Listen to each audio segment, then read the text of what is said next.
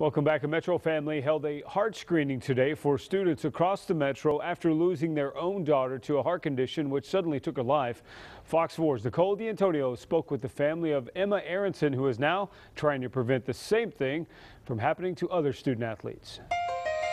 It's nearly 3 miles away from the basketball court in Lee Summit High School, but in St. Luke's East Hospital Saturday morning, it's where you find many of the team players. My experience with Emma kind of taught me that, you never know what could happen tomorrow, so always take whatever measure you can to prevent what you don't know what's coming. Kim is a senior who played basketball with Emma Aronson since freshman year, now getting screened for her first time. She kind of always looked out for the girls, being one of the older ones, and I feel like she'd probably tell me to get my butt up and get over here as soon as possible. From playing the same position on the court to now in the doctor's seat, once again looking up to her teammates' advice. And around the busy waiting room, it's the sign in the center of it all, which inspired more than 50 Metro students to get tested Saturday. That girl just lived every day. She was fun and crazy, and she just loved God. Like, that's her story.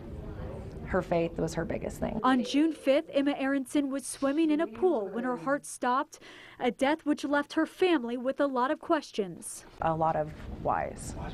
Why weren't we informed about this? Why did we not know that basketball was one of the biggest sports that kids die of sudden cardiac arrest? In fact, according to doctors at St. Luke's Mid-America Heart Institute, the most common age sudden cardiac deaths occur in athletes is between 15 and 20 years old, a trend the Aronson family wants more parents to know. It's kind of counterintuitive that the youngest and what we deem the most healthy group of our population, the young competitive athlete, is the one who's at greatest risk. And with just weeks until the girls' final game of the season, they plan to honor Emma and her family, who's given back to them.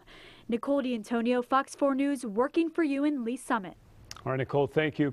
The St. Luke's Mid-America Heart Institute partnered with the Emma Aronson Foundation to offer the heart screenings.